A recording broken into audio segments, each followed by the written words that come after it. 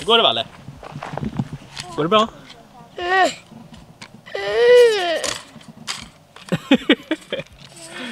Ja, det där var pappas en gång i tiden. Och onkel Jon lånade den. Va? Ja, han lånade den av mig. Det var det? Ja, här ligger den. Vad sjukt.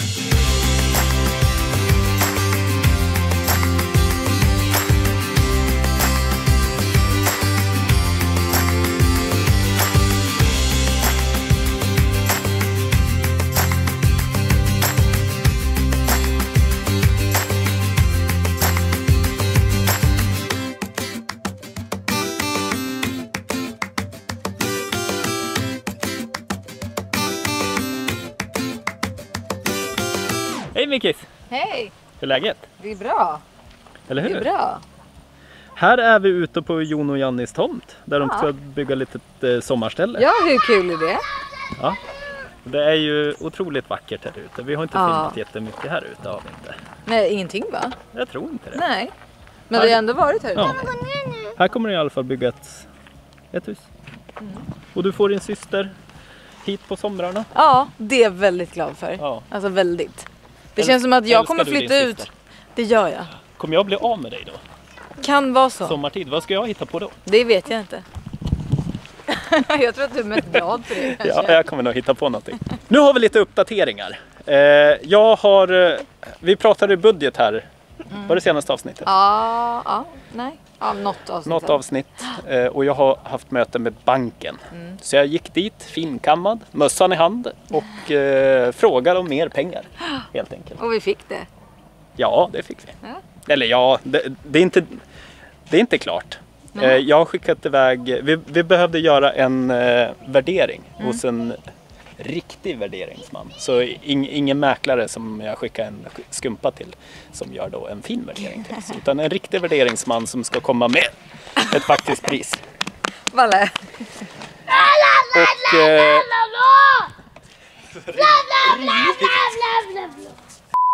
Och Alltså vems barn är det där?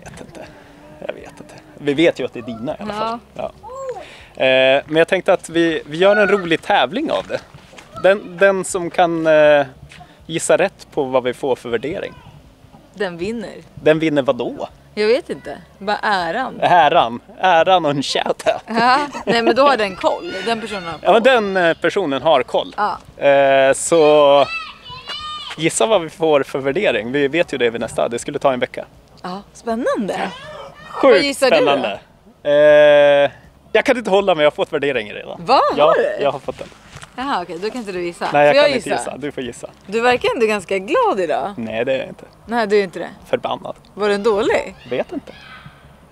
Okej, men kanske 14 då? 14. 14 miljoner. Mickis säger 14. Låt oss gå och höra vad Jon och Janni tror. Ja, det gör vi. Vad sa du, Jon? 22 minst. 22 minst säger Jon. Nu är det fastnat. Oj. Sjukt spännande att höra vad ni tror det blir för värdering på huset. Och om Mickis tycker att jag ser glad ut efter att solen skiner.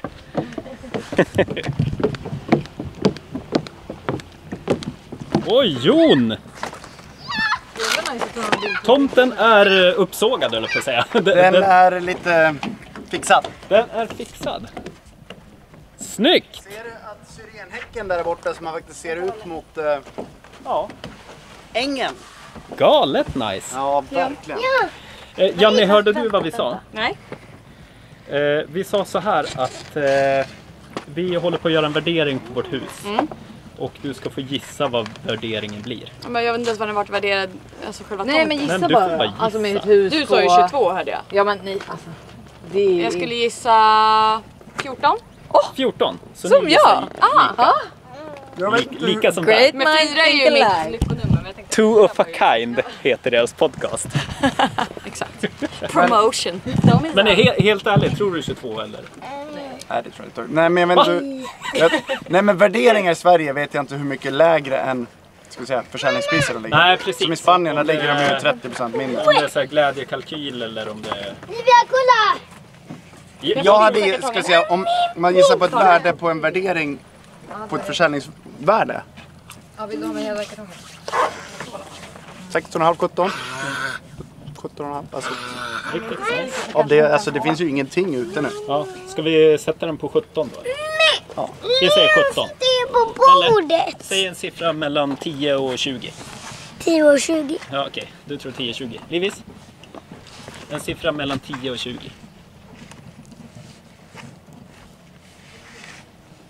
Och inte under 20. 20. Bra. 20. Du tror högst just nu. Det är bra. Snyggt, Livis. Jag tar 10. Valle tror Nej. 10. Då Och får Leon kan jag inte riktigt mer prata än än. Och Leia ligger och sover. Annars hade hon också valt någonting riktigt bra. Fast hon Nu har sover. Jon varit och köpt pizza. Jättegott. Ska vi äta? Ja. Är du hungrig, Valle? Det här är min cola. Det här är min cola. Nej, min festis. Ja, right. Min festis. Riktigt bra. Nailing it. Härligt. Är ni nöjda? Jag vet ju inte. Nej, just det. Vad tycker du? Jag tycker det ser väldigt bra ut. Det ser mysigt ut. Ja, det ser Ja. ut som att det är mysigt. Det ser Ja, väldigt, vad bra. väldigt mysigt Vad bra, ut. det är skitbra. Nu åker jag hem. Janne, hur bra kommer du trivas här? Jättebra. Eller hur? Ja. Kommer du Tror ligga jag. och steka här? Om jag ska. Jag kommer ligga och Hela steka. sommaren. Hela sommaren. Ja. Ni är genier som har skaffat det här. Eller hur? Ja. Kommer ni ha den Är du här glad i att känna? generationers generationer? Ja, det tror jag. Eller tror du Leon kommer sälja allting? Säkert. Tänk man börjar bråka med grannungen.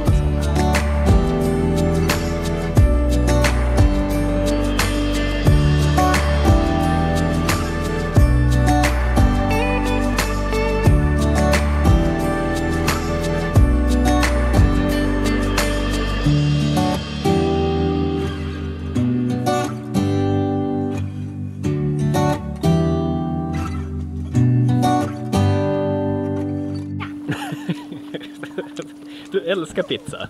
Ja. Jag med. Har du kommit något längre med husplanerna? Jag har gjort klart det 9 gånger sen sist.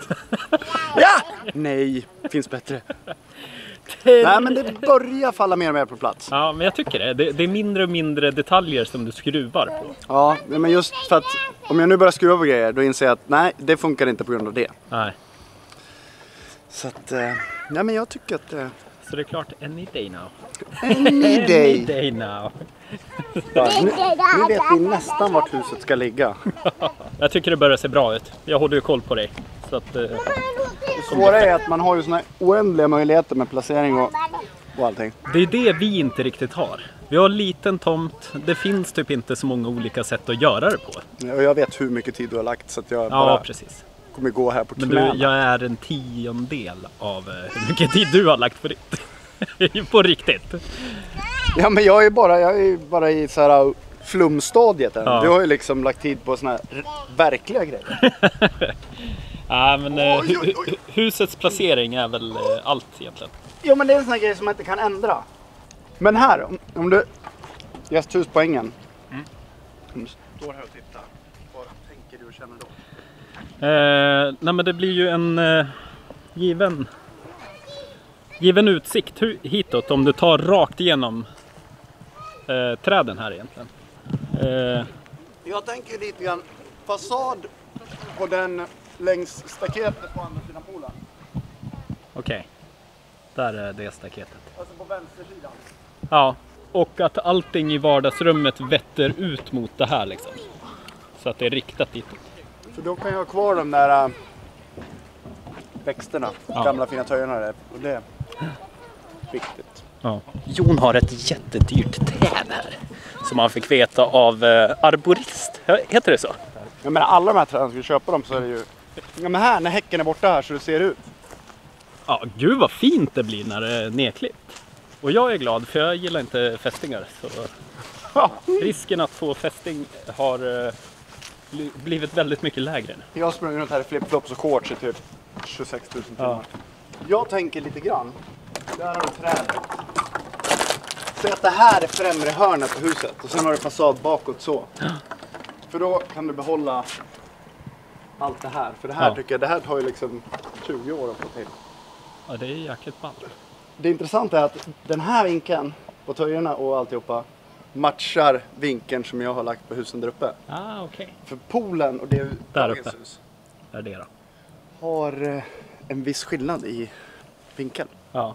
Men just när du tänker att bakom den här väggen så är du inne i gästhuset, då har du liksom det här. Ja. Sen vill du komma bakåt, känner jag. Mm. Så du får den här. Och då har du den här utsikten. Den är inte tråkig. Kommer placering av poolen vara likadan, va? Jag går ju fram och tillbaka om man ska ha 2 pooler eller inte. Ja. Men nu har vi kommit fram till att vi ska ha sunroof på alltihopa, så då blir ju pooluppvärmning gratis! Eller hur? Boom! Men det här fixar liksom en liten seating area här. Så du kan öppna in i huset. Mm. Men allt det här, det är liksom... Även det här trädet. Ja. Ja, men jag tycker du ska ta bort de här. Jag kan ta hand om dem också. Ja, du tänkte så! Det blir så spännande att se, Jon. Allting, alla dina planer. Ja, det finns planer. Du vrider och vänder på saker, så man blir ju väldigt imponerad på hur mycket du kan vrida och vända på saker. Jag är ju nörd. På ett positivt sätt, så det är inte ett negativt. Nörda in totalt. Jag höll ju på att nörda in massa på såna här gamla byggnader, alltså pyramider och allt sånt där.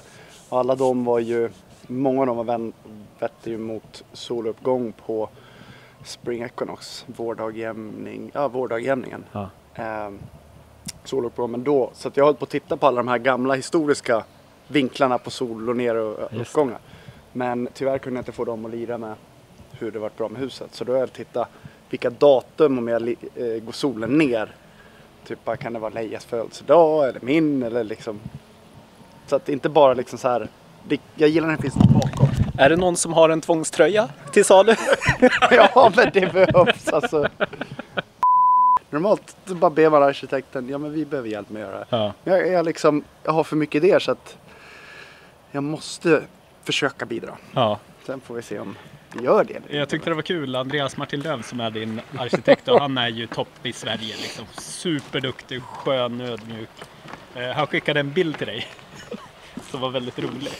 Det var i princip så här en prislista. Vi designade ett hus, du gör ingenting, 500. Vi designade ett hus, du hjälper 1000. Och sen gick det neråt. Och sen till slut så var det, du designade ett hus, vi gör ingenting, 15 000. Han hade sett den i New York, den skylten. Och han skrev no offense, ta det inte personligt. Han bara visste inte om jag tog skicka den. Men det var kul. Nej, men jag försöker ju ta allt de har gjort och lära mig av det och försöka lära mig hur de tänker och liksom hur de får det så cleant ut. Ja, sen vill man ju inte överlämna, hur duktig någon är, så vill man ju inte helt lämna över det till någon annan, för man vet ju själv hur man ska använda huset. Ja, som sagt, jag menar, ju mer vi går hit och liksom tittar vart solen är 4:30 på morgonen när jag går upp, ju mer kan man ju bidra med. Precis. Och liksom här och tittar, och hur ofta går vattnet åt olika håll, vad är för båt, hur djup är båten. Så att ju mer man är här och bara som känner. sagt, den där tvångströjan. Mickis? Alltså vi har mycket mission att ta tag i huset. Vi står ju i väntans tider. Ja, det gör vi. Vi drar ju igång nu om 1,5 vecka typ. Ja. Och jag har lyckats lösa så att vi kör besiktningarna för sprängningen. Och vi börjar bli riktigt redo. Nu är man så här, det har varit så lång process med bygglov och allting, så nu vill man bara sätta igång och spränga. Mickis har sprängtummen redo liksom. Jag är redo. Trycka på knappen. Jag är redo. Du är sjukt redo. Jag är nervös, är inte du det? Nej, men Så har vi gjort klart allting. Har vi allting redo för att sätta spaden i marken? Vi jagar den här också samtidigt. Ja. Man har ju flytväst, det är bara att låta han gå. Jaha, egentligen faktiskt. Ja.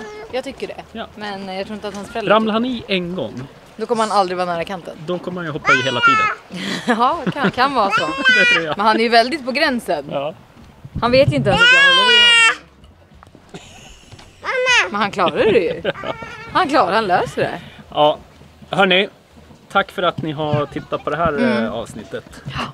Vi glömde att titta på trädet som vi gick upp för att titta. Ja, det var sjukt kul. Det får ni se en annan gång. Det är ett dyrt träd i alla fall. Det blir jättekul att se er gissning på värdering nu. Sjukt roligt. Jag och Janne gissade 14. Vad gissade Jon? Jon gissade 17. Och du kan inte gissa. Livis gissade på 20. Och Valle gissade på 10.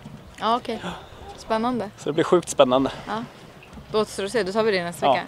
nu ska jag berätta för dig. Ja. Det... Gud vad spännande! Sjukt kul! Och jag berättar för er nästa vecka. Ha det gött! Hej då! Hej då!